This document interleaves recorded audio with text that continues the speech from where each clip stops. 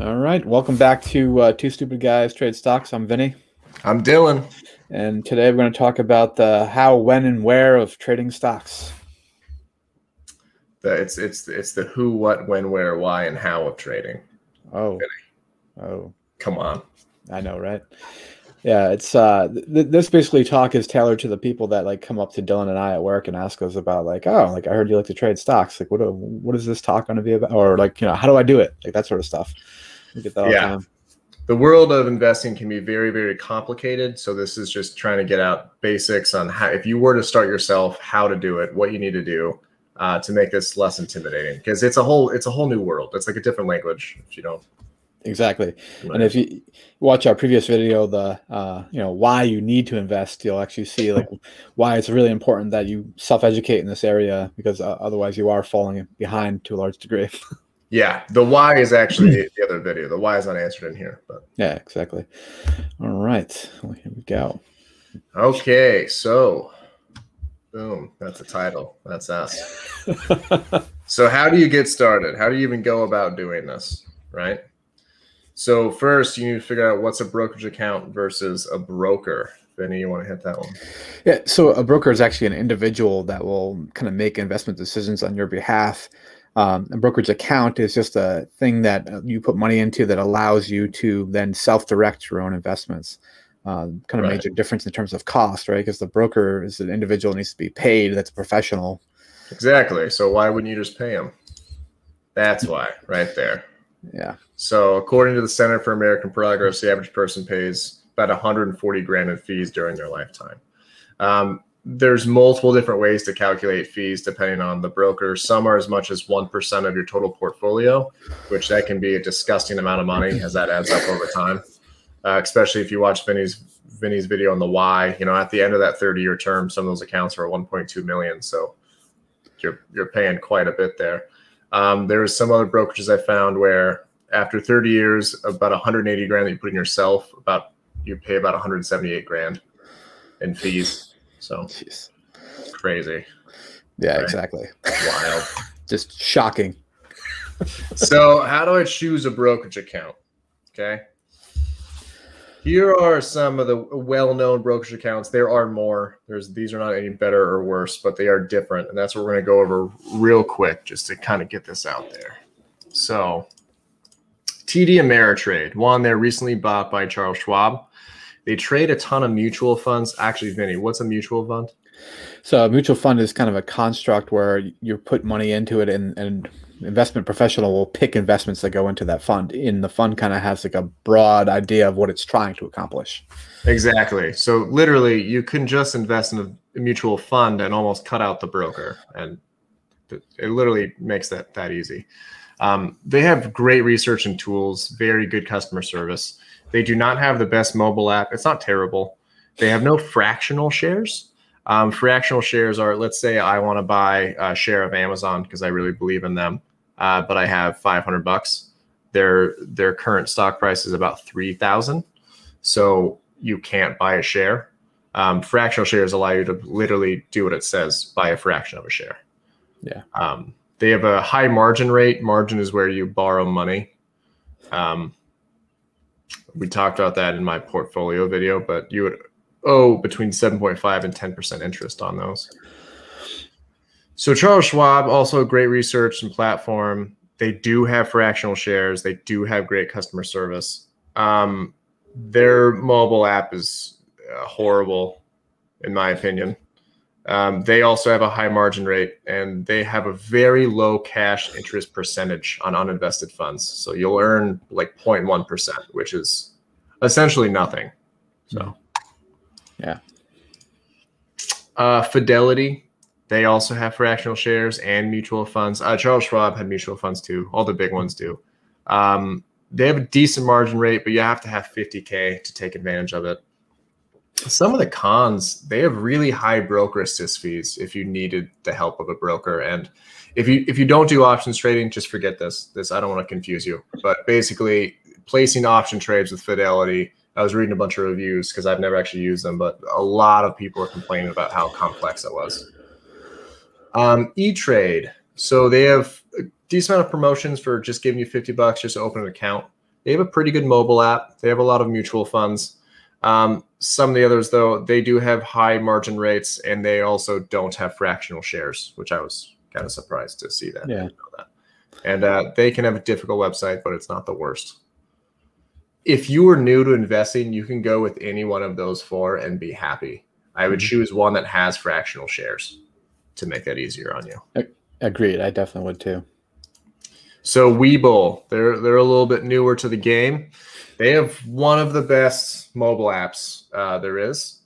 They have access to cryptocurrency, which I'm not going to. You do you on that if you want to do that. It's not my thing. Yeah, Dogecoin, right? Yeah. They have easy to read level 2 data. I'll explain that in a different video. Basically, it's pockets of liquidity, so you can kind of guess where a stock may be going. And free options. The other ones charge you 65 cents for options. It really doesn't matter.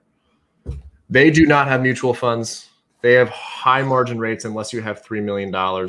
They do not have the best charting software, nor do they have fractional shares, and they have very poor customer service.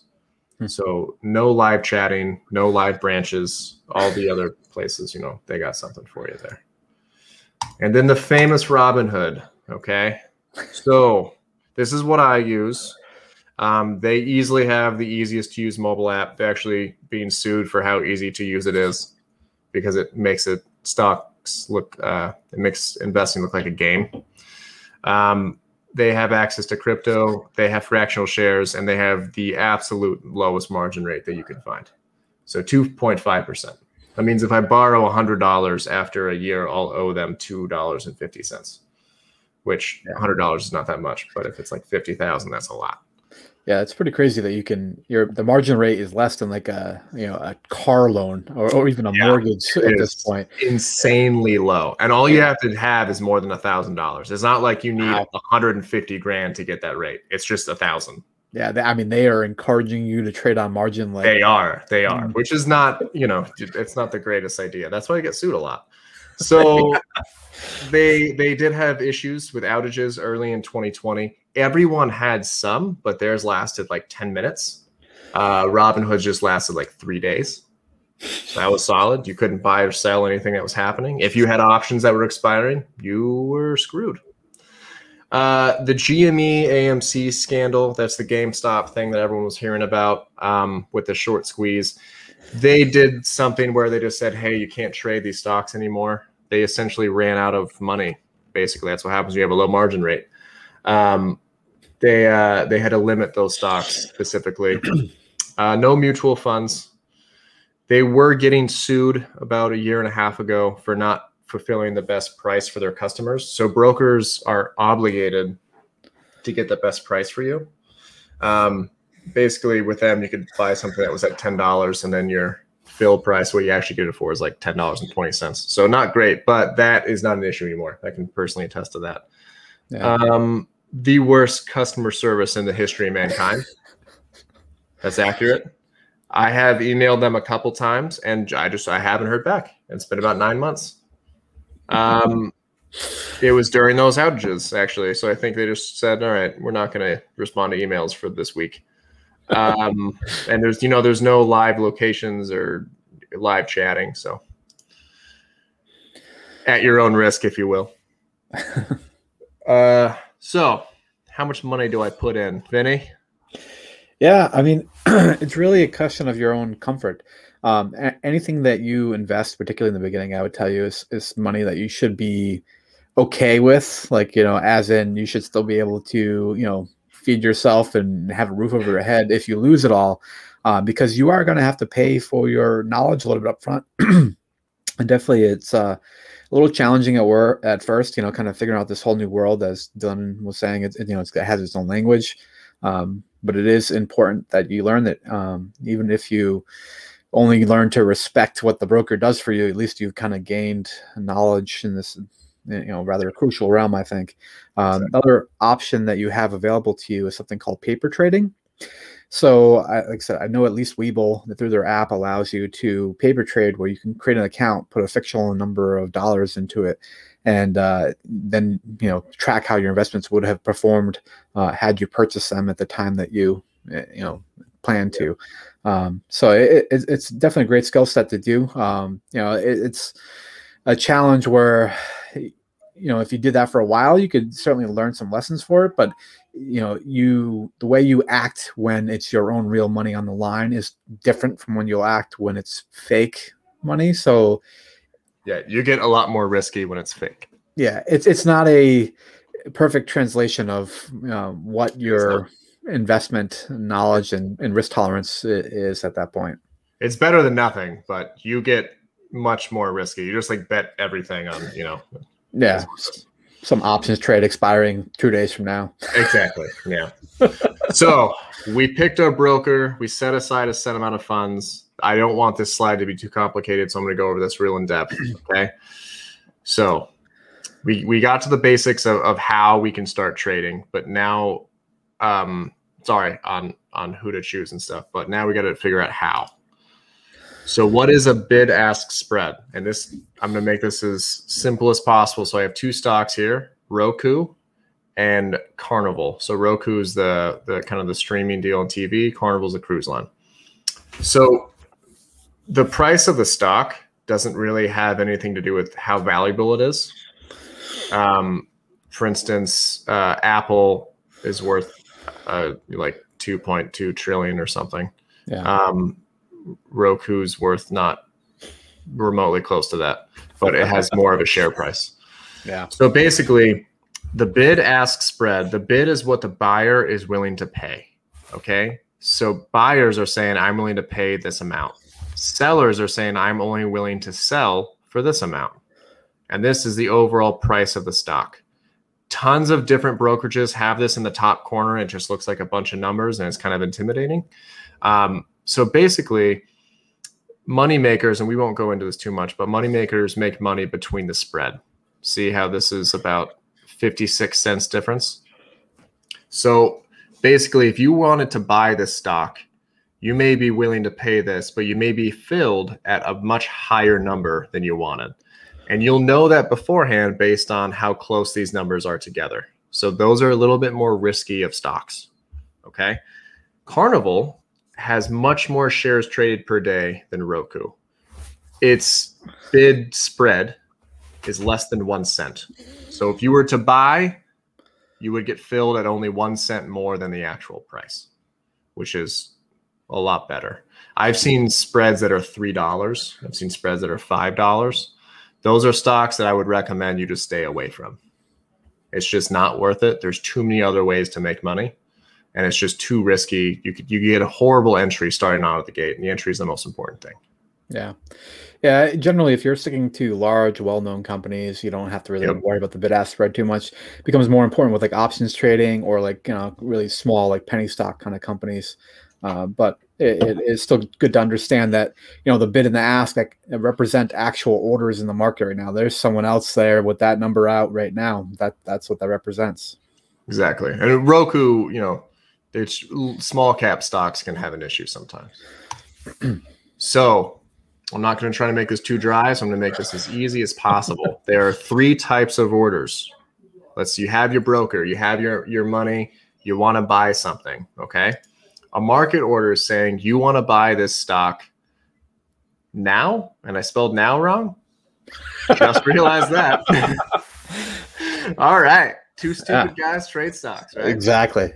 The broker has to get the best price for you. That's part of their agreement. However, you're saying that you'll buy it at any price close to that price. So if there's a huge flush when you put your order in, let's say that the stock just goes up insanely fast. Okay. What you saw the number at and what you get filled at, meaning what you actually buy the stock at, may not be close to what you wanted. To control this, you would do a limit order. Mm-hmm. This is saying, I want to buy the stock, but there's a maximum I'm willing to pay.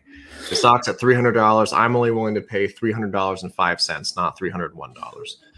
This ensures that you get the absolute best fill price.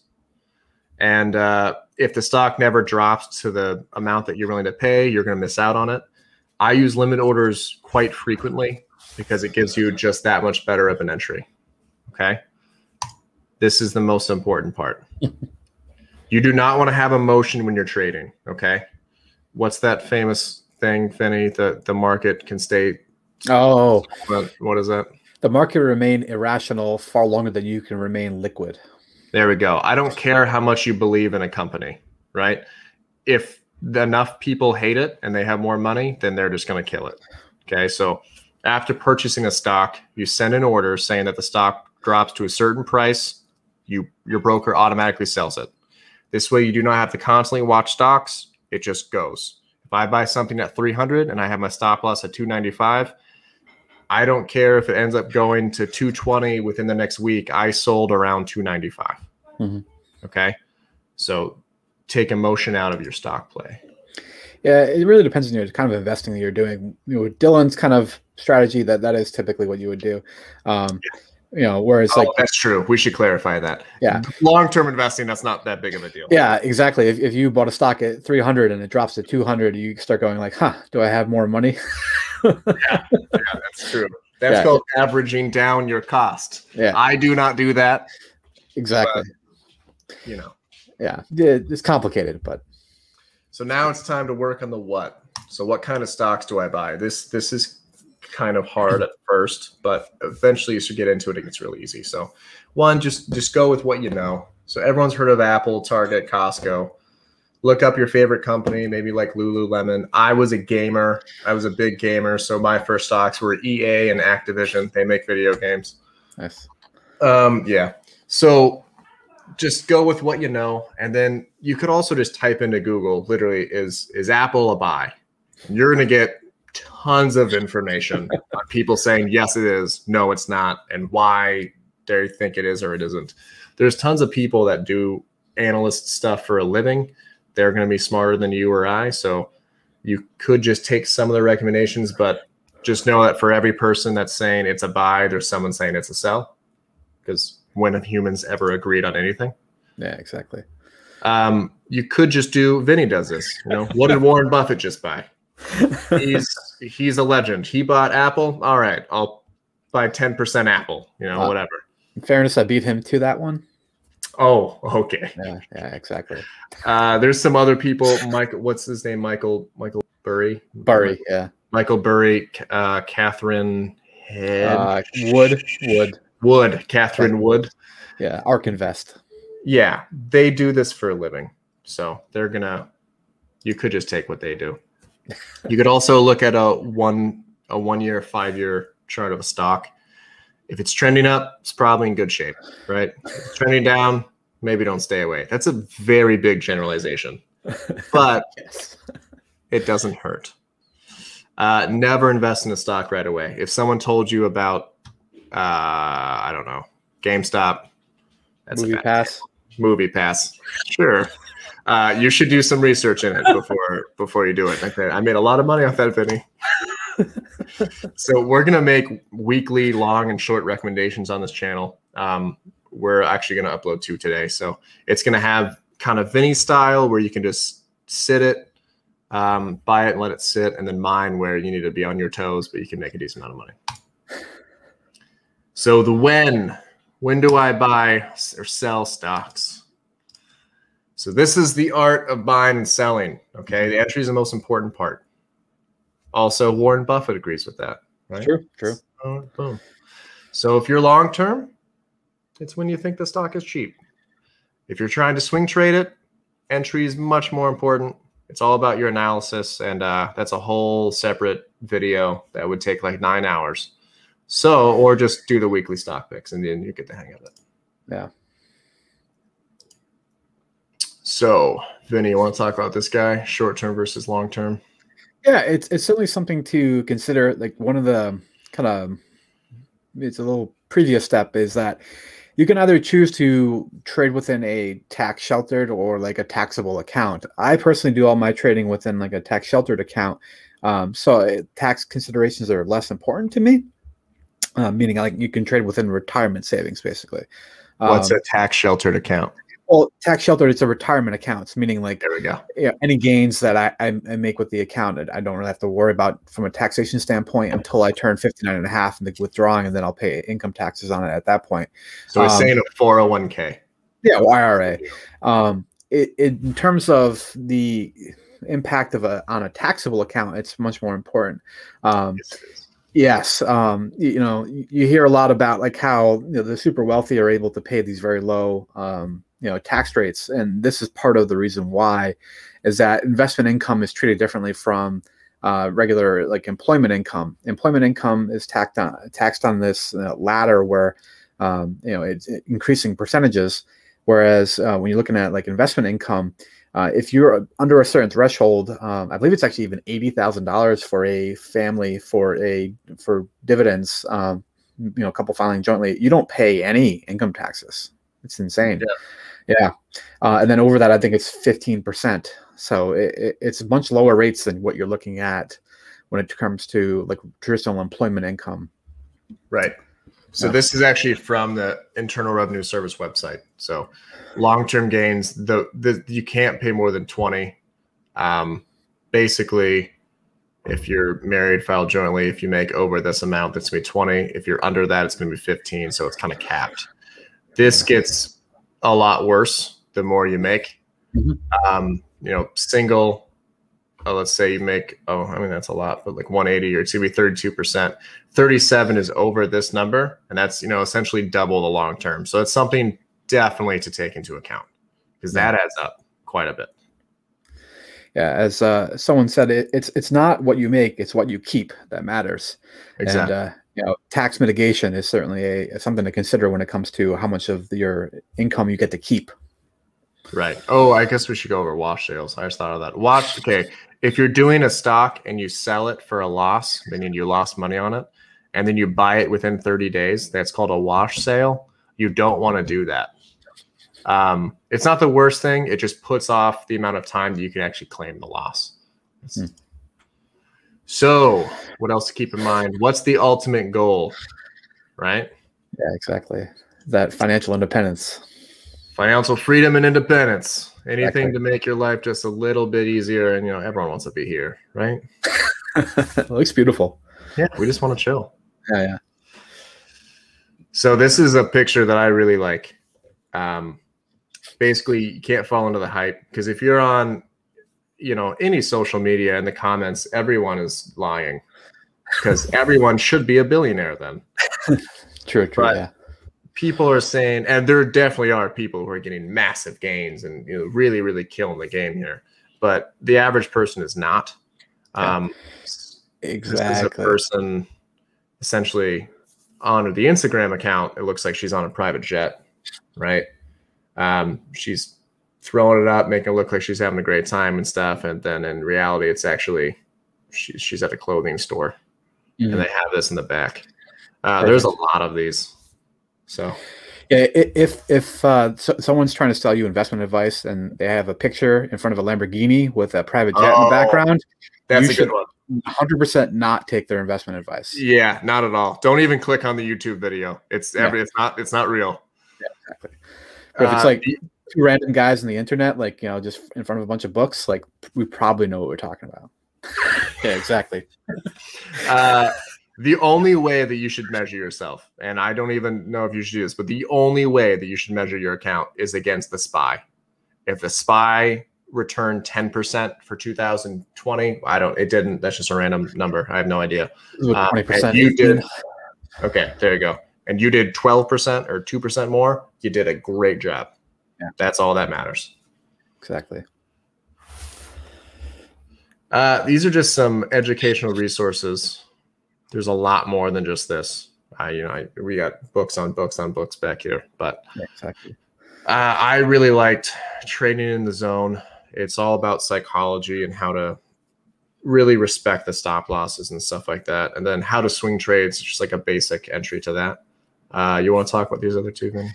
So Rich Dad Poor Dad is not really about stocks per se, but it's about how you should think about and approach money. Right. It's something that we're really not taught about in school, and that it's often like a taboo topic, even still amongst adults, where people don't really want to discuss it openly. And this is a book that helps kind of get the right mindset for what you should do with money. Another book to kind of talk about is Total Money Makeover by Dave Ramsey. Very prominent YouTuber here. We agree with him on some things, disagree with him adamantly on some other things. But yeah, exactly. He still has a very basic strategy on how to get yourself financially fit and in a position where you can begin to take advantage of the offerings of the stock market and other investment vehicles. So I believe it's a good foundational book. That being said, remember, it is very basic. It is made for, people that have zero impulse control and that sort of stuff. But it's still a good read. So yeah, the first two are more stock, like really specific to stocks. The second two are mindset, but they're both equally as important. Exactly. They're both very important. Investopedia is where I'll go. This is how I learned how to do options. They have essentially, it's just the Wikipedia for stocks. And then FinViz, we'll do a whole separate video on this, but FinViz is a great way to access the fundamentals of stocks. So, what their debt is, what their price to earnings ratio is, all that kind of stuff. So, yeah. Exactly. All right. So I hope that helped. Yeah. Well, thank you guys for joining us, and please leave any questions you have down in the comments below. Dylan and I would love to do future videos and help answer any of those questions, or reply individually as well. Yeah, thank you guys. I appreciate it. If there's leave any comments if there's something that you don't understand. I would love to help in any way. So, great. Well, thank you. We'll see you guys in the next one. Have a good one.